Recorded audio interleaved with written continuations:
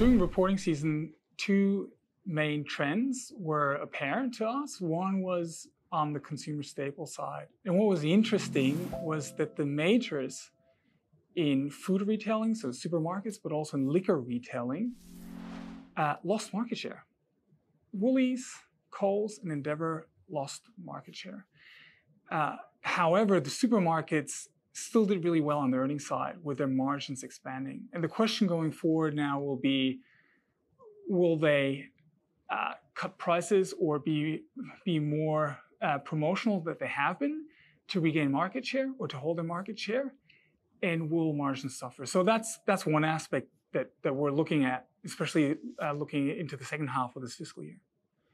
On the cyclical space of the retailers, and we're thinking JB Hi-Fi, Harvey Norman, and the like, that the traditional retailers there have seen their sales momentum slowing.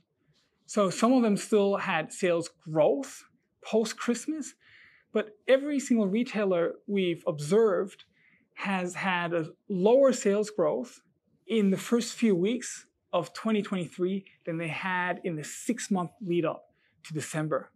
And that's really a potentially first indicator that we're seeing the consumer winding back on their spending.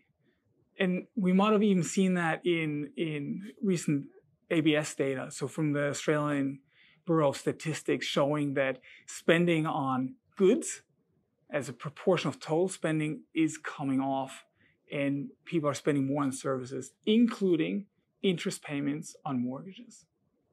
One of the stocks that disappointed during reporting season was Domino's Pizza.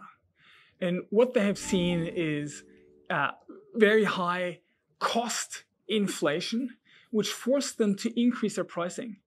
However, the increase in pricing was such that the demand just dropped off and hurt their earnings over that half. Now, we believe that that's a temporary phenomenon and that will adjust, and Domino's will continue to be a growth company and continue to roll out stores internationally, underpinning their intrinsic valuation. So for Domino's, we still see a bright future, and those shares are undervalued at the moment.